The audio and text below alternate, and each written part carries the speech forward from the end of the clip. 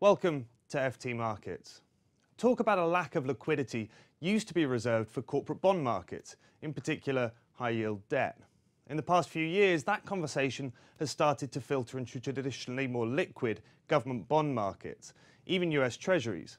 Now, it seems talk has gone one step further, infiltrating futures markets, and in particular, Bund futures.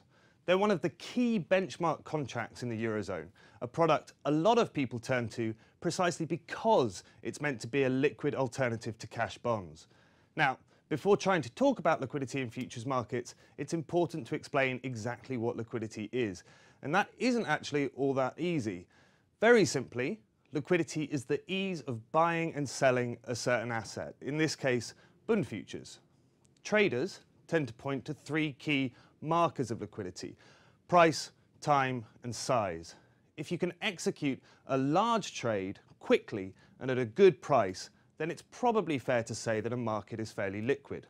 If it takes you a long time to execute a large trade and it also costs you a lot to do it, then that market is probably not so liquid. Recently, as German Bund yields have spiked and investors have flooded into futures markets to try and protect positions, there's been more emphasis placed on the depth of liquidity. What size trade can you do at a certain price?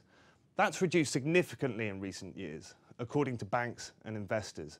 Put another way, if you need to do a large trade, then you're probably going to get a worse price from the market than before. It might take you longer to find a counterparty prepared to trade with you, and once you execute, the market is likely to react more violently than it once would have.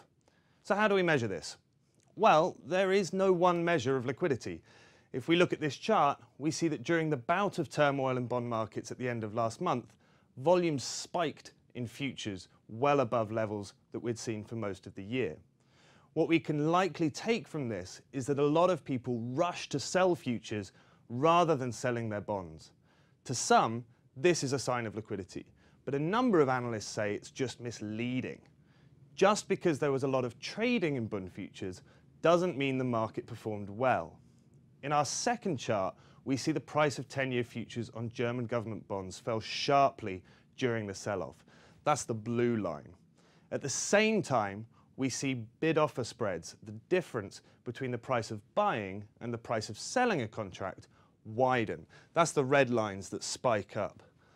That indicates that as people rushed to the market looking to trade, they couldn't put through much volume before prices started to deteriorate. But even this doesn't tell the whole story, because it doesn't actually tell us how much size can be done at a certain price, even a bad price. For that, traders turn to other metrics, such as an aggregate of the best bid offers on different days and the size of the available trading at those prices. This is what a number of people in the market say performed poorly during the recent turmoil. And that's disconcerting, because futures are seen to allow investors an efficient way to quickly express a view. As liquidity begins to dry up, few alternatives remain. So why is this happening?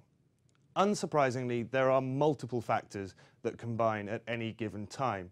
But one key prevailing wind is the fact that banks have pulled back considerably from their role as middlemen in markets.